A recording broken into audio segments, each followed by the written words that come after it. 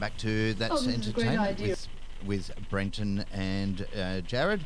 And that was the Young Doctors theme song that we just played then. Very from funky, from I must 1982. Even had a little segment in there, yes, an announcement. And the reason we played that is because we have Lisa Aldenhoven. Have I pronounced that correctly, Lisa? Aldenhoven. Yes, Aldenhoven, fantastic. Correct. Now, Lisa, you played Nurse Julie Holland in The Young Doctors, didn't you? I did. So I came in as Peter Holland's little sister, and then they introduced another Holland, Robert Leeds, played Mark Holland. He came in a little bit later. Okay. Now, the reason we're interviewing, and our station, of course, has interviewed a few of your fellow cast members through the week already, is because The Young Doctors is having a big DVD launch this week. In fact, it was released yesterday on DVD, the first 250 episodes, which was... there's 35 discs in that compilation, so that's going to be fantastic. I can't wait to see that. But now, I was watching. I before the show today, Lisa, I was watching an episode. It was a very sad episode. Something happened to you just before you said "I do." Yes, that's the. I was about to get married, and in the fortunately I was getting married in the hospital, in the Albert Memorial Hospital chapel, because my fiance's sister-in-law, who had been in an asylum, escaped when she heard that her brother-in-law was getting married, and she was secretly in love with him. Ooh. So she made her way to the chapel and snuck in at the back, right as you correctly said, were about to say "I do." Well, he said "I do," but you didn't get to say that. I didn't get to say that. She pulled a gun out of her handbag. Oh. My younger brother, Mark, who actually wasn't even going to come to the wedding because he didn't approve of my fiancé, he saw the gun, knocked it as she pulled the trigger, and instead of, because she wanted to, as I say, shoot her brother-in-law, because she felt that if she couldn't have him, no one could, and the gun went off and it got me in the left lung instead of my fiancé. So fortunately, because we were getting married in the hospital chapel, they were able to rush me into emergency, and Dr. Forrest came to the rescue and actually saved me. So I didn't die. Oh, that was good. See, I haven't seen past these. So I watched that episode, I'm like, I need to know And what you happened. thought, oh my goodness, That was episode 832 or something like that. Whoa. Yes, and it was written to be the Christmas cliffhanger, and so the nation would have been like you, thinking that Julie Holland had died. However, for some reason they got the dates wrong, and so the continuation of the story actually went to air the following week instead of 3 months later. But Okay. anyway, I did survive. My mother and family decided that Russell clearly wasn't the right person for me, so they told him to get out of my life, and he did. So when I regained consciousness, which took about four episodes for me to recover from being shot in the left lung, but anyway, and I came to, and my fiancé was nowhere to be seen. So I then went into a deep depression and decided that the only solution was to start hanging out in King's Cross. So little Julie Holland, the sweet, innocent, beautiful young lady that she was, then started hanging out in King's Cross. And one night, Dr. Forrest, Alan Dale, who had saved my life on the operating table, came looking for me, found me in a compromising position in some seedy bar. I looked up and saw him, was highly embarrassed, ran out of the bar and across the road. Dr. Forrest followed me, got hit by a car, broke his wrist, and never operated again. Mm. So it was tragic, but then we both continued in the show, so that was fine. But that was Alan Dale, who played Jim Robinson in Neighbours. Yes, that's correct. Well, I met. I actually worked with Alan in Neighbours from 1987 through to 1990. I was actually, well, I don't know if I was actually in any scenes with him. I was supposed to be, but well, the story went that him and I think it was Paul Robinson were both handcuffed to a post in the middle of their lounge room, so they couldn't make it to the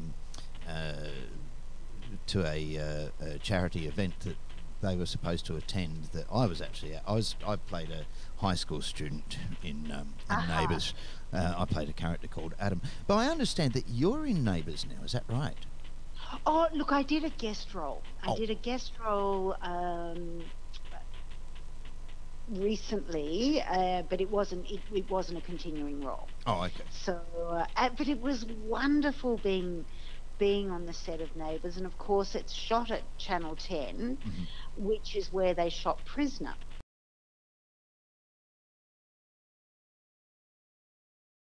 Okay, we're back online. Sorry about that, folks. We just lost power for a moment. It was a very quick flash blackout here in Rockingham, and it just kind of put a stall on everything, and we were in the middle of a great interview with Lisa. Lisa, are you still there?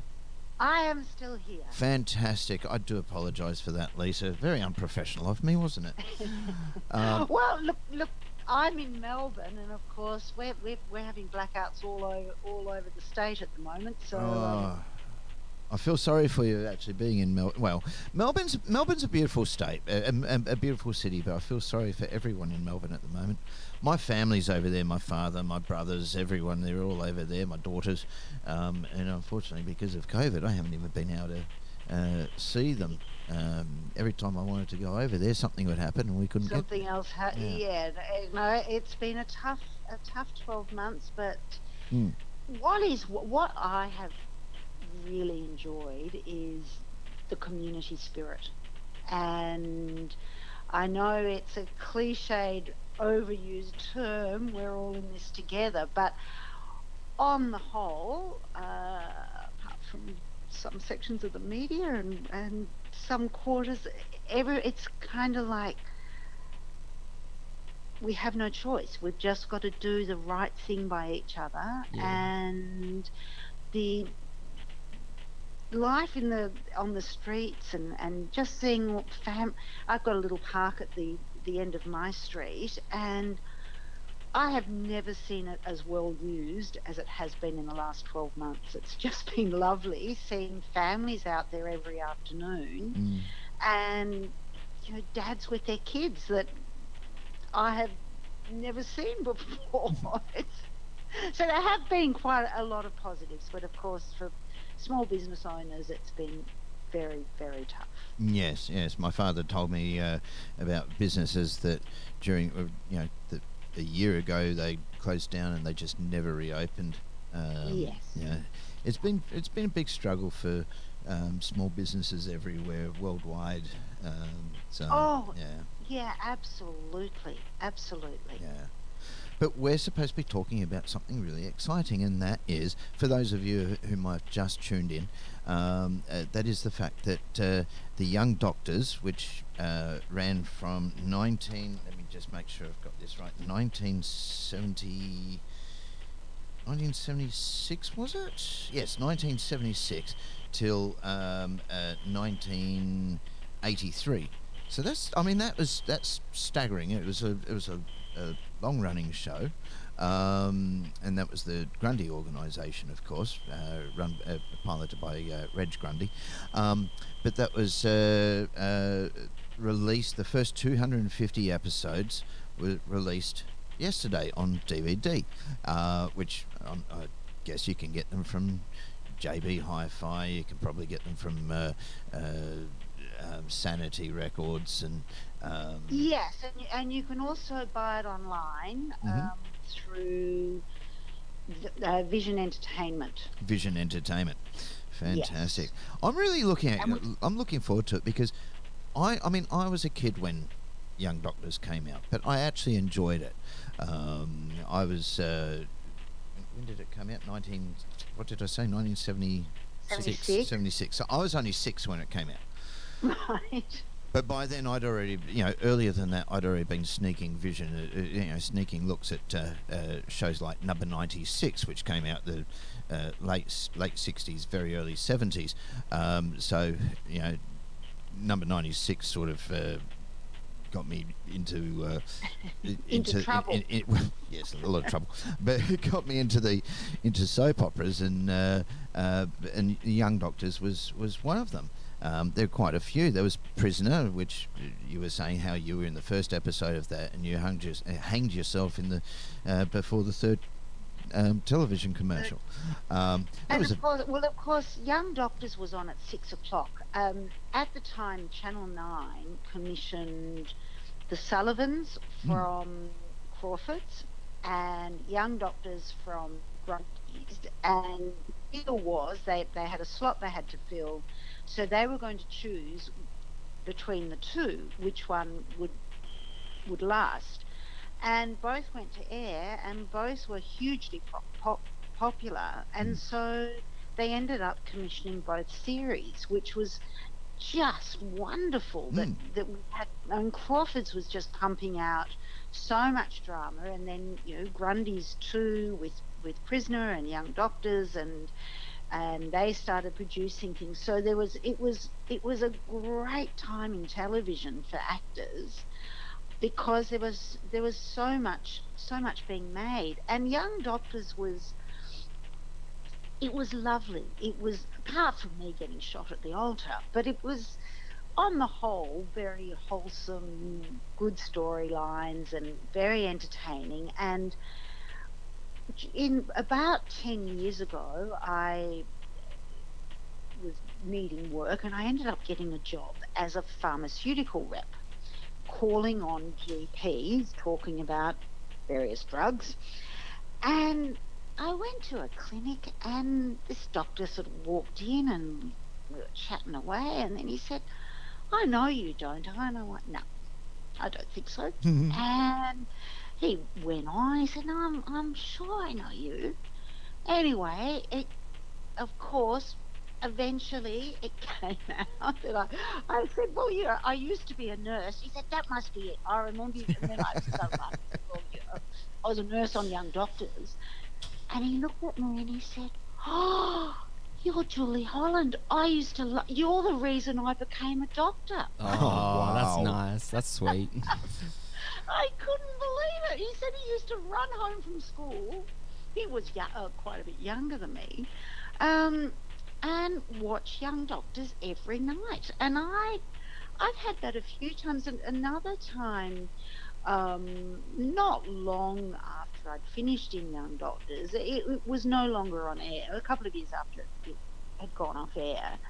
But my husband at the time was quite ill, and we had to rush into the Alfred Hospital in the middle of the night on a Saturday night, and we're in emergency, and he's lying on the bed in agony, and a doctor comes in, and of course, because it was the middle of the night, I just chucked on clothes. I normally wear contact lenses, but I have my glasses on. My hair was greasy, I looked a mess, I had no makeup on, and this doctor comes in and he looked at me and he said, "I know you." And I'm like, "No, you don't." "Are you a nurse?" And I went, "No." And then John, through gritted teeth, said, "She used to be in Young Doctors." And this doctor looked at me and I said, "Please, just..." He said, "Really?" And I went, just look after my husband. And next year, we have every doctor, every nurse in emergency at the Alfred coming into our cubicle. We got the best service imaginable. Um, but yeah, people just loved the show. Yeah. And our followers, our fans were so loyal. It was wonderful. It was a great time. Mm. But you also played a nurse in a film, didn't you? I did. I did indeed. I was in the first Mad Max film. That's right. Now, were I you? went through a nurse stage, and I used to get cast as a nurse a fair bit. So I was in Mad Max. Were you the And, one who? Are you the nurse in Mad Max that says we lost the child? We lost the kid. Lost the DOA. That was you. Yes, that was me. That was me. And again, because what happened was I had when I finished secondary school, my Christmas holiday job was as an extra on The Getting of Wisdom, which was just the most glorious 6 weeks of my life. I couldn't believe my luck. It was a period drama, so myself and two other girls who were the sort of featured extras, we'd go there every day and get dressed in all these fabulous costumes, and any shot where they needed another face in the background, they'd just shove us in. And Kerry Armstrong, who I'd known since state school, I know Kerry. was in the show. And anyway, 12 months later, I'm working at the Herald as a cadet. I was walking through the city one lunchtime, and I bumped into Kerry, and she was going off to a job, and she's like, "Oh, what have you done since Getting of Wisdom?" And I had to say nothing. So I marched back to the office and started ringing around agents, and one said, "Come and see me." And she, while I was sitting across her desk, picked up the phone and rang Crawfords, who were auditioning for Cop Shop, and Grundy's, who were auditioning for Prisoner, and said, "I've got someone you need to see." So I went off and auditioned for both of those and got the sort of guest role in both opening episodes. And then before I did that, I got this part in Mad Max, and it was, we were shooting out at Box Hill Hospital or somewhere, and I got a taxi from the city and arrived on location and met George Miller, the director, and I think the line was, "He's been standing there like a catatonic all day, and they lost the kid, DOA." And I'm reading this, and I thought, and I didn't know what the word catatonic meant, and I didn't know what DOA meant. So I had to ask the director. I was very embarrassed. But anyway, that was my day, and I still don't quite understand why Mel Gibson his career took off after that film and mine didn't. But anyway, it's probably the fact that I only had 2 lines. But they were pretty memorable, I must say. But the So I missed that. so I'm just having a look at your IMDb right now, and of course, Neighbours. You played Leslie Taylor in Neighbours. Yes. A couple of years ago, you did Offspring. Yes. Rush. Shortcuts, Brilliant Lies, Death of a Soldier in '86, Carson's Law, Special Squad. Now, I have to admit, I don't remember Special Squad. Special Squad was a police drama, and in that I played a murder victim, and the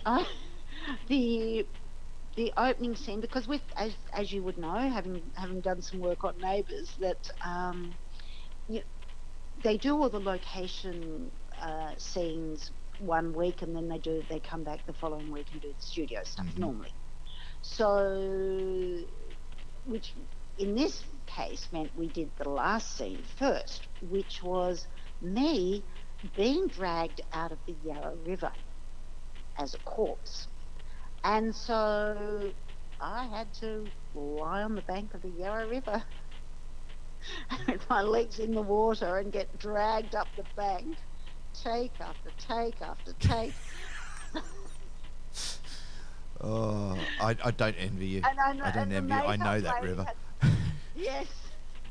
And the makeup artist had to keep coming over, running over, because I think it was a hot day and I was in pain because they're dragging me up the riverbank, and she had to keep coming over and putting this sort of grey dead makeup on my face so that I looked dead, and on my hand, any parts of my body that was exposed, and of course because I was in the water, so it kept getting washed off. So I just had this. It was like not plaster of Paris, but like this grey putty almost that she was smearing all over me so that I looked dead. But yes, so that was Special Squad. Okay. Now, what's your favourite memory from the Young Doctors? We'll get back to the Young Doctors. What's your favourite memory from that? Look, for me, it was getting cast. It was, I was just this little kid from the suburbs who had a dream about being an actor, and I had done a couple of guest roles, and I'd done Mad Max and Getting a Wisdom, but getting that call saying they want to write you in as a regular in Young Doctors was amazing. And I didn't know Sydney at all. I flew to Sydney. I was staying in North Sydney. You've got the Harbour Bridge, Luna Park, and then walking around the corner to the studio.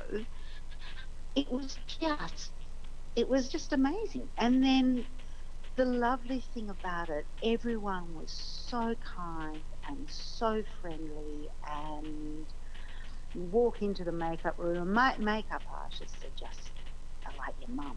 Yeah. And we had Viv Neffam, who was just the most fabulous woman, and then our hairdresser was initially a great lady, and then she left to do something else, and we had Pat Hutchins came in, who was Michael Hutchins' mother, and she was our hairdresser.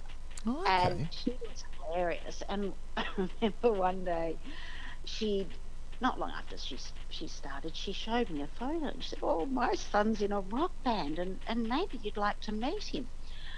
And I remember looking at this photo thinking, what, that pimply-faced runt? Because as an 18-year-old, Michael Hutchins was very skinny and had quite bad skin. And it wasn't until I then saw him performing a few months later, and I thought, oh my God, he's amazing. But I don't actually think I would have been his type, looking at the sort of women that he did go out with. So that was great fun. The crew were always good. We had this, as time went on, they got a little bit more sophisticated, and there was one day where I was doing a scene with Alan Dale, Dr. Forrest, and it was in the utilities room, and I was washing instruments, and the guys were very excited because they'd actually rigged up the tap so that I could stand there and turn the tap on and it would fill the trough, and I was, washing bedpans or whatever and talking to Dr. Forrest. And so we did take a couple of times, and we're coming in for, we're now going to record. And I thought, I know, what do you do when you finish washing stuff up? You take the plug out. Oh, no. So at the end, as we're going through the scene, and I pull the plug out, well, of course, the sink wasn't plumbed. Oh, no. It just emptied straight onto the floor, all over our shoes, and you just hear from the van, cut. So I wasn't allowed to pull the plug out again after that.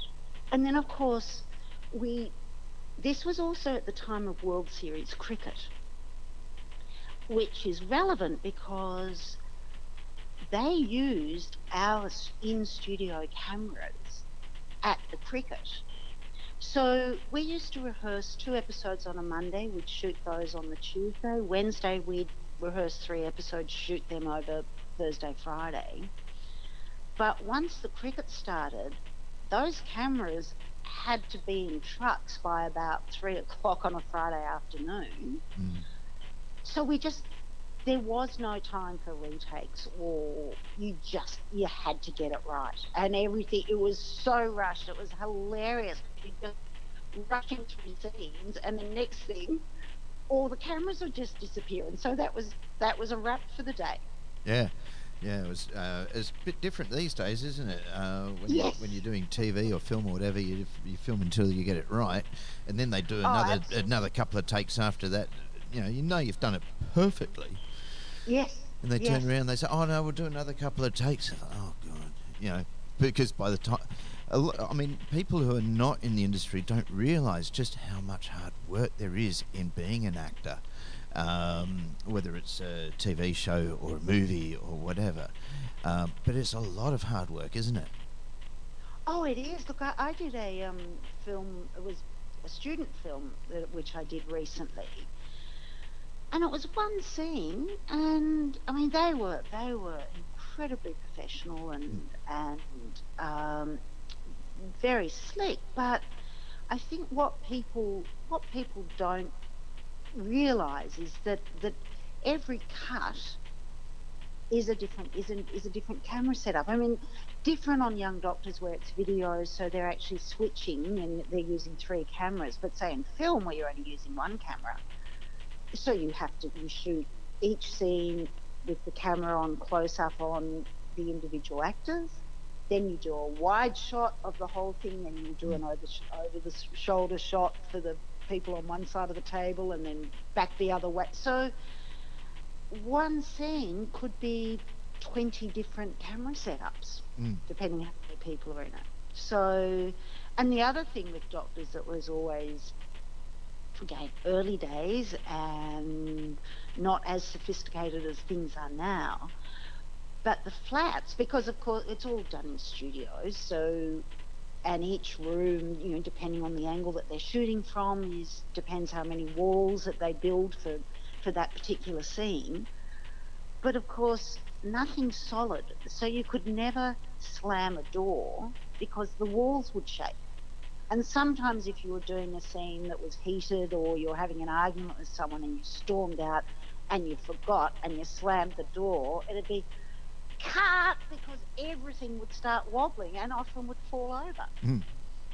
So you had to be mindful of that. And then the crew went through a stage where they had a plastic parrot and they would hide it on set for each scene. And you'd open a drawer and next thing this parrot would pop out, or you'd be in a very serious discussion with matron, and then you'd look over her shoulder at the bookcase, and they're poking out of the A to Z of skeletons would be this sort of little wing or a claw or a beak, and it'd be like, guys. Oh dear. But we had a lot of fun. And we had some great actors come through the cast. It sounds like you had a lot of fun. Sorry? It sounds like you had a lot of fun with that one. Oh, sorry, that's my dog is barking in the background. It was great fun. It was just a really happy. It's a bit sad when you think that your career highlight is when you're 20 years of age. But anyway, it was lovely. It was a really, really lovely time. Yeah. And I'm just thrilled that it's now coming out on DVD. There was a period where there was a nationwide actors strike, and it was over because contracts are fairly standard in terms of the basic wording. Obviously people have individual money clauses and all sorts of things, but the question of residuals came up because one of the series at the time was looking at doing some overseas sales, and of course that hadn't, because no one had considered that Australian dramas would be sold overseas. So there wasn't a clause in the kind of universal contract for residuals. And so, each show had different negotiations, and I remember at the time we were offered either sort of money up front just in case, or they'd build in a sort of an additional fee for overseas sales. And I think, and we of course all took the money up front, because I don't think anyone ever believed that Young Doctors would be sold overseas.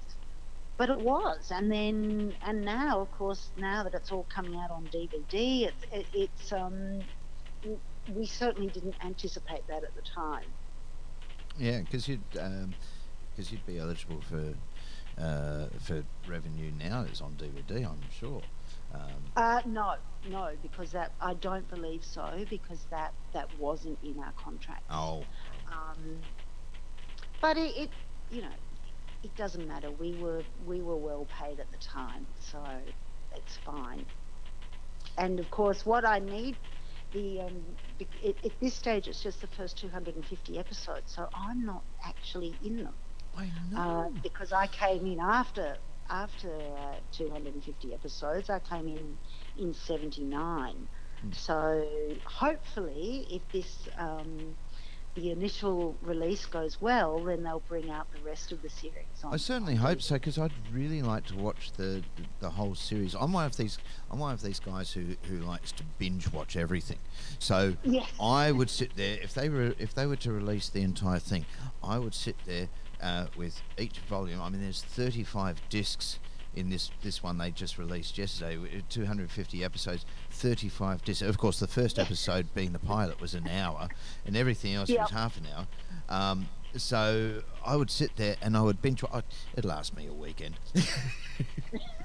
I wouldn't get much sleep, but it'd last me a week. So tell me, you said that you did Neighbours. I did Neighbours. I was a character called Adam. It wasn't, I never even got credited. It was so disappointing. My name was never in the credits, but it was a recurring speaking role. I was one of the students at Erinsborough High, so I was there when Guy Pearce and Annie Jones and Jason Donovan. Oh, Jason Donovan was such a nice guy. I loved working with him. Kylie Minogue, of course. I was there when they were students, and such a great experience working with them. I was there for 3 years. I was from 1987 through to 1990, I was a recurring character, just not a regular character, and my name never even got into the credits. It really disappointed me. But since then, of course, I've done films like projects like the Legend of Ben Hall. I played a magistrate in that, Magistrate Rose. And I don't know if you've seen that. That was a great film, and a few other things. I direct more than anything nowadays. So I direct community theatre, and I write and direct movies and things like that. So, but I just love the industry. I've been in the industry now since I was 10. I'm now 51, so 41 years I've been in this industry, and I just love it. Just love it. I was talking to an actor the other day that's in a stage show that I'm directing, and I said, now you're in it, I said, you're never going to get out of it. I said, it'll be in your blood for the rest of your life, because I think it is. Well, I started, one of our neighbours was the first female presenter on Play School. And whenever she needed kids, we'd all get rounded up and taken up to the Rippon studios, and we would be on Play School. And I just used to think it was so magical. And then I joined an amateur theatre group when I was about 12, and did that for six or 7 years. And they had a juniors and a seniors, and whenever they needed was this in Melbourne? Yes, the Beaumaris Players. I know the Beaumaris Players. I actually helped build their set for I Love You, You're Perfect, Now Change, which was, I'm going to say, about 10 years ago. might have been a little less than 10 years ago, but yeah, Beaumaris Players, I know them. I actually auditioned for a show for them, but they were doing a cabaret show, and they wanted an MC, and I auditioned to be an MC because I'm also a magician and comedian, and they We ended up should be interviewing you rather than interviewing me. but they ended up doing changing the concept of the show. Instead of doing a variety, because I was the only variety act that showed up for auditions, everyone else was just singers. They decided they were just going to do the songs, and I was like, okay, so you really enjoyed my audition, but you're not giving me a role. I was really hurt by them. But Well, yeah, I used to, I'd be there every week, and then, as I say, I'd be in the seniors in those days. There were a lot of English actors who'd done rep theatre in England, who were living in Beaumaris, because Beaumaris was quite an arty suburb in those days, and I learned so much working with those people. It was wonderful, absolutely wonderful. And so to go from the amateur theatre like that to being written into Young Doctors I just couldn't get my head around it. yeah, It no, was it's. I mean, I did amateur theatre before I got into Neighbours as well, and it's kind of startling. And back then it was, I think back then getting into a soap opera was more exciting than it would be these days. I think I could be wrong. It's been a while since I've done a soap opera, but I think it was, especially when you're young, I think it's really exciting. I get asked a lot by beginner actors these days, "Oh, Brenton, how do I get into a soap opera? Can you get me into Neighbours?" You know, and Yep. you know, it's like, well, you need to get an agent, you need to get some experience, get something behind you, and then apply when they're looking for someone. And get it was because back when I got onto Neighbours, I just wrote to the I think it was Crawford's who ran it back then. I wrote to Crawford's and they gave me an audition. But the nowadays you need to go onto a website. I think it's Showcase. Is it Showcast? Well, there's Showcast, and then there's casting networks. That's where right. you can put your profile up. But what I would recommend to any aspiring actor is there is a casting director called Greg Apps. And I know Greg Apps. He was directing a few years back. He was directing the remake of Gallipoli. Right. Well, he was an actor. He was a guest. Was in Young Doctors for a while as well. But he now has, as well as still being a very active casting director, he does what's called the audition technique, and it's on Facebook and Instagram, and he runs online courses about how to audition. Because I think, and particularly now, because so many auditions now are done as self-tapes, where you literally set up a camera, your iPhone on a tripod at home, and you get sent a script, and you film yourself doing that audition, and then you send it off to the casting agent, and you may or may not get a call back. And what he does is teaches you how to audition and how to be different, because because particularly now, because so much of it's done online, You need to stand out. You need to stand out, and they can be getting dozens and dozens and dozens of submissions for each part, and they literally do not have time to look at them all. That's right. They will look at the first 10 seconds, 20 seconds, and if you're interesting, they'll keep watching, and if you're not, they move on. So This you've is- got to Yeah, because I teach acting every Thursday night here in Perth, and I've said to my students, I said, you have to stand out. If you're going to audition for something, you need to stand out. And I keep referring to the old soap commercial. You know, so many people, you know, it's bar of soap. I use Camay. I use Camay. I use Camay.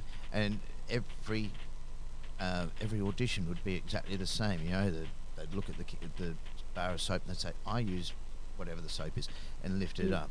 And I said, not one of those people, unless they were, you know, unless they had a specific look, not one of them would get a role, because they were all exactly the same. I said, you've got to stand out. And so to teach them, I'd say, what do you do if you're doing a commercial like that? And I'd use the Camay bar as the, I think you can still get Camay soaps, but I'd say, you take the soap and you give it a smell and go, I use Camay, and you know, do that little sultry voice and all that stands out. I was directing a movie, and I was auditioning a lady. Now I was playing a cameo as a bank manager in this particular movie that I was directing. It was only a small role, and I couldn't justify giving it to another actor being such a very small role, maybe 3 lines.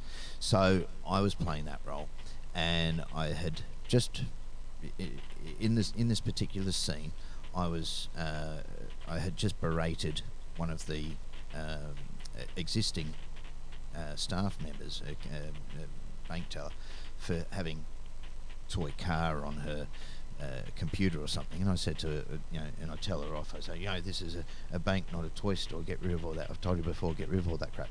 And I then turned to a new bank teller who's coming on board, and the first bank teller is supposed to give a gesture behind my back, you know, flipping the bird, it's called. And every actress I auditioned would do exactly the same move. You know, they just lift their middle finger. And then I had this one actress, wonderful actress, and she did that, and then she started pulling faces, and she mimed pulling pants down and doing all sorts of things. And when I turned her around, she just went back to doing whatever she was doing, brushing her hair or something. And when I watched the footage back, she got the role because she stood out, you know. Yes. And that's what I keep saying to them. You've got to stand out in your audition. You can't just go on and walk in and go do exactly what is written, because every other person is doing exactly what is written. So, you know, but yeah. So, what have you been doing? What have you done since Neighbours here? Because you did your Neighbours in 2018. What have you done since then? Oh, well, if we rewind even further back, I mean, after I finished in Young Doctors, I then did quite a few guest roles in various shows. Then I moved back to Melbourne, and I worked in production. So I worked for Cambridge Films. They made The Man from Snowy River and The Anzacs were the two big things, and I was casting and location managing and all sorts of things, mainly on commercials. Then I got into PR, basically through my journalism experience, and ended up back at Herald and Weekly Times as marketing manager when they launched the Sunday Herald. So I did that for about 10 years, and then freelance for another 10 years, and then I was working as the pharmaceutical rep.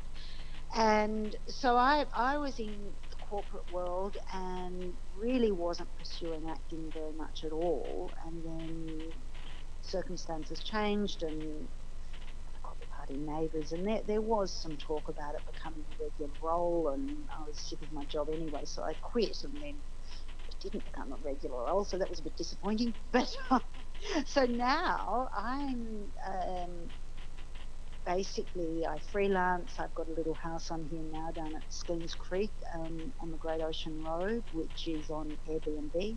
So I'm back and forth to Melbourne a lot with that, and auditioning, and you know, just doing little bits and pieces as they come up.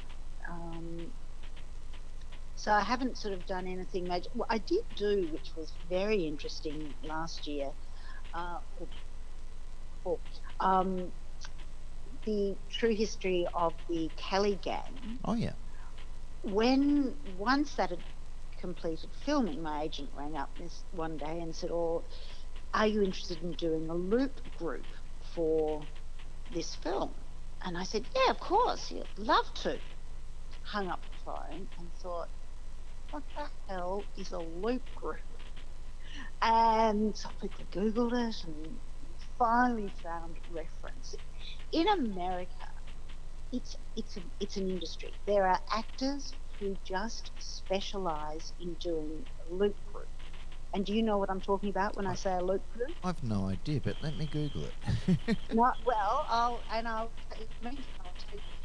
So, as we were talking before about when you're shooting a scene and how they have to shoot it from every single angle, but just say we're doing a scene in a bar, and there's sort of three people sitting at the bar chatting. Mhm. All those people in the background and all that noise in the background is not actually being mic'd. Oh, of course, The of course. microphone are just on the three principals. Yes. So what they do in America in big budget films is they then bring actors in after the film is shot, after it's been edited, and they sort of look where the holes are in the dialogue. And so they'll play these scenes, and they've got these actors in a studio, in a sound studio, and they provide the dialogue, the background dialogue, Yeah. which you just make up.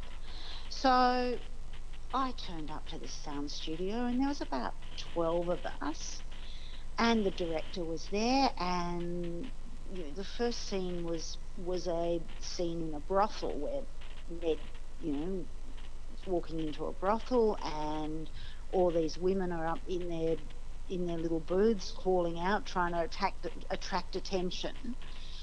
And so they play the scene, and then they say, "Okay, you come up to the mic, start talking," and you just have to make stuff up about being in a brothel trying to attract customers, or being in a bar, or there was a fight scene where we had to be cheering and barracking, and I was really concerned when I went along, because I was thinking it was all going to have to be Irish. I had no idea what we had to say, or whether it had to be Irish accents, or what it was going to be. But with that film, it was contemporary, so it was just Australian accents and contemporary language. So, and he wanted us to swear, and he wanted us to scream. And at one stage, when we were doing the brothel scene, the director said to me, "Okay, I want you to, this guy's he's refusing to pay,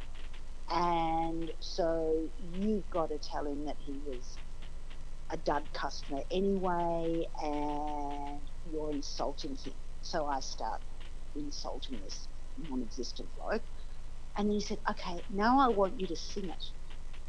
Now, there are very few things that I can't do.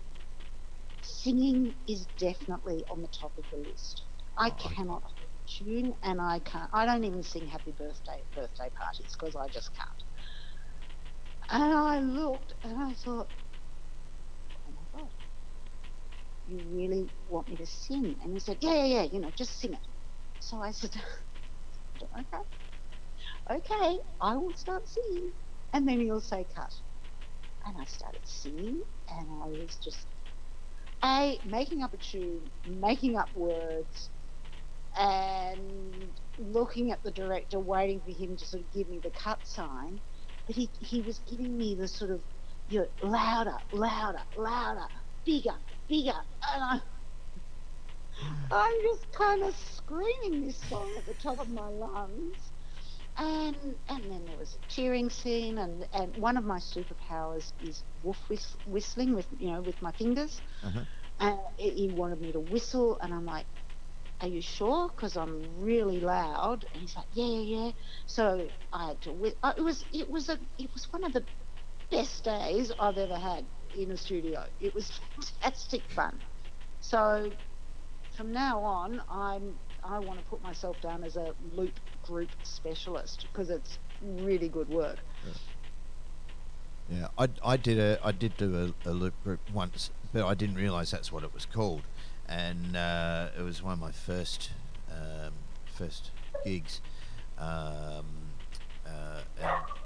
it was a party scene, and we were sitting in the kitchen after we'd filmed all the principal photography, and we're sitting in the kitchen afterwards. They said, "Oh, we want you people to, and just to talk amongst yourselves." They didn't say, they didn't use the term loop group. They just need you to talk amongst yourselves and just so we've got some background noise. And we were all talking, and I was still very new to professional acting, and they were like, oh, some of them were swearing, the F-bomb was dropped, and all sorts and I'm just mouthing to the boom operator going, you can't use any of this. Because somehow they worked it out. They did it all. It'll be all right in post, as they always say. But it was just one of those things. I was like, well, you can't use any of this. It was all swearing. And I'm like, oh. But it was interesting. We actually it actually coincided with me splitting up from my partner. And so, of course, I was channeling, and I am not someone who gets angry and yells at people, but I was channeling all that anger and disappointment and towards my ex as I'm standing there in this studio. And so when he was saying, be angry or, tell him what you really think, I just went for it. And my agent sort of later the next day rang and said, how did you like doing that? And I said, it was great. I loved it. And he said, the director said you were a standout. Oh, dear. But, yeah, it's just that magical world that obviously you know what I'm talking about. I did a commercial last year, and it was in a house in Essendon, and just walking down the street, and the first thing I saw was the lighting van, and I just sort of stood at the back of the lighting van looking, and I love how neat it always is, and every single thing that you can imagine is all there and labelled, and it was. I was happy. I could have gone home happy at that moment. Just from seeing the lighting van, it's wonderful. It's a wonderful profession if you're lucky enough to get work. And unfortunately, a lot of people start out and not many people are successful. No, it's very hard sometimes to get paid work, and I ask my students when they first come on board for my acting lessons, and I do the same with those who just who audition for me as well. I'd say, why do you want to be an actor? If they haven't done it before, why do you want to be an actor? 9 out of 10 times it's for fame or money, and I'm like, wrong industry, because unless you're not going to be famous overnight, and you're definitely not going to be rich overnight. Okay, we've got our Mel Gibsons and so forth who have gone on to make huge blockbuster movies, and of course because they were A-list celebrities and they're able to actually demand their own fees, and they can ask for $1 million just to get out of bed on the morning. But it's not one of these things that you're not going to get rich and famous overnight, and this is why I keep saying to them.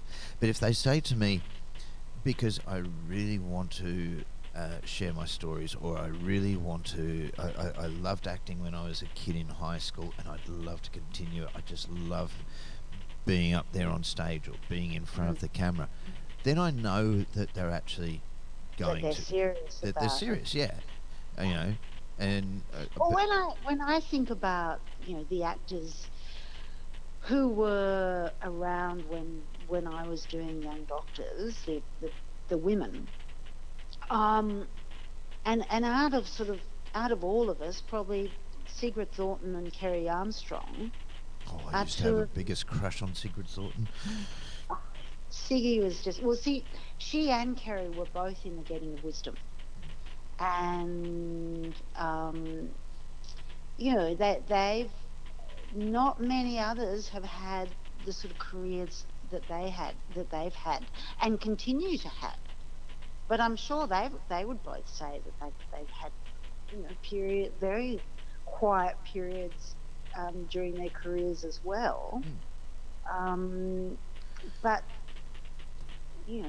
luck does play a big part of it. I mean, I was incredibly lucky to have been written into a show, and it was, it just as when I was sort of starting out, there were a lot of shows that were just about to start as well. So, I went from show to show to show, and back again. I mean, Cop Shop, I did, I think, 3 stints in Cop Shop. I did 2 stints in Prisoner. I did 2 stints in Carson's Law. So there was a lot happening, and there was a lot happening in Melbourne because of Crawford's. So it was a wonderful period. But now, of course, with all the cable TV, it's really ramping up again. But unfortunately for me, it's not the best time to be a blue-eyed blonde, because quite rightly, there is an interest in being more diverse in the casting, and so we're moving away from that sort of the typical face that they used to use all the time. Yeah. Now, before we finish though, Lisa, I want to ask you a couple of more questions about Young Doctors. So first of all, Yes. now Albert Memorial Hospital, a lot of the interior scenes were in a studio, yeah? Yes, that was a studio in North Sydney. What? Where were the external scenes filmed? Well, we actually didn't do many external scenes. I mean, they used the car park of the studio quite often. I think there were some establishing shots done at Royal North Shore Hospital, but we had a low budget and it was very fast turn. We were producing 5 half-hour episodes a week. That is unheard of now. So we did not go out of the studio very often. I remember my first ever kissing scene, and it was with the man who then became my fiance, who was Peter Cousins, who did go on to have a fabulous career.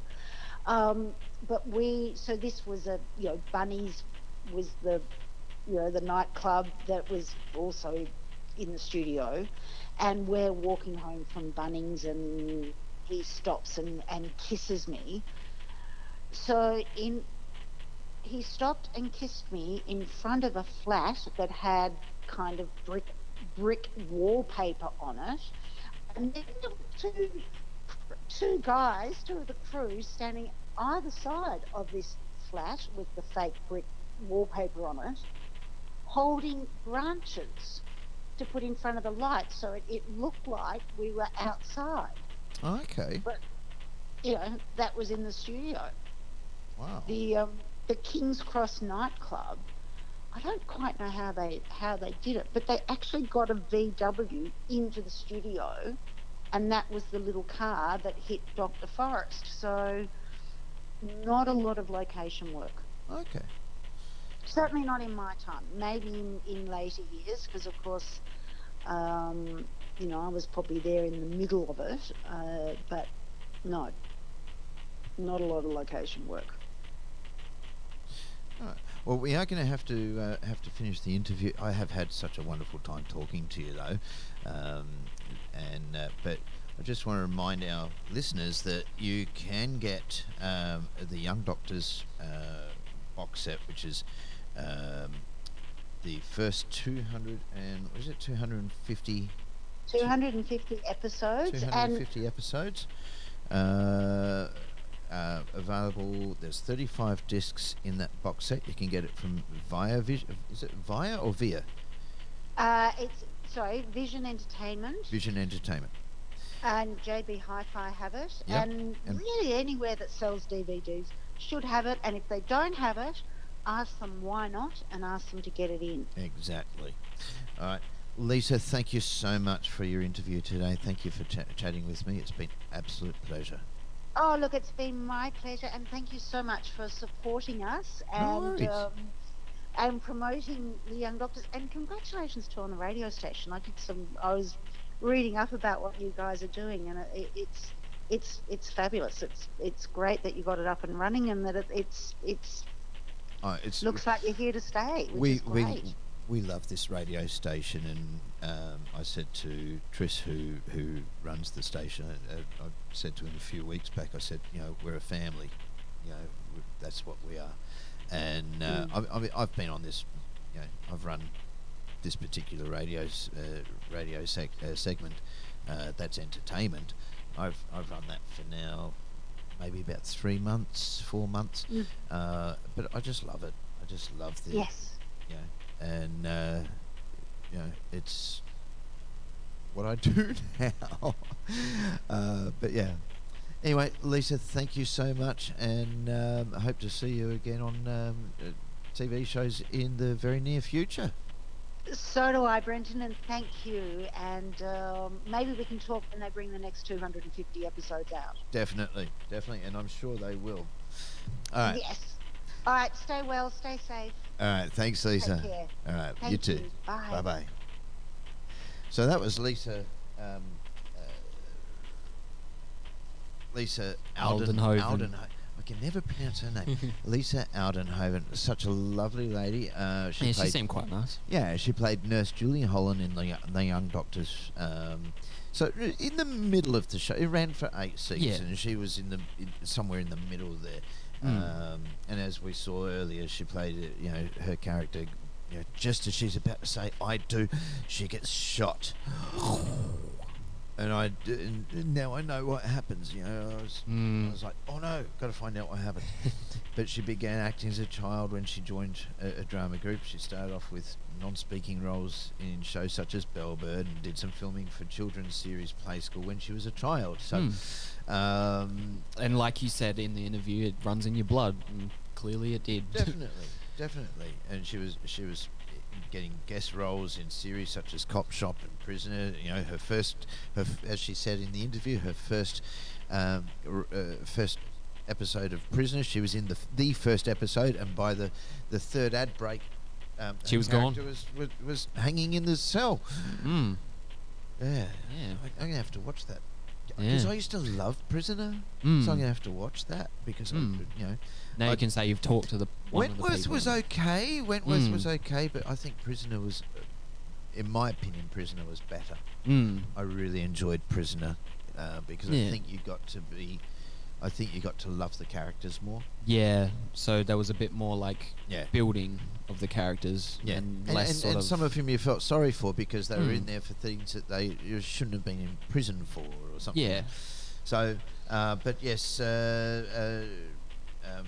Lisa Aldenhoven, of course, that was about the DVDs for Young Doctors. The first box set being available. I mean, it's been a couple of box sets or a couple of DVD things in the past. The Young Doctors 30th anniversary, which was a double disc, that was released in 2006. The Young Doctors classic Cliffhangers was released in 2008. That had 2 discs, but this is the first box set. It's of like episode the proper 1 through to 250, 35 discs. You can get that from Vision Entertainment, or JB Hi-Fi, or Sanity Records, or anywhere that they sell DVDs. So, and that's all we've got time for That's Entertainment today. So on the count of 3, Jarryd, you know what we say? 1, 2, 3. That's entertainment.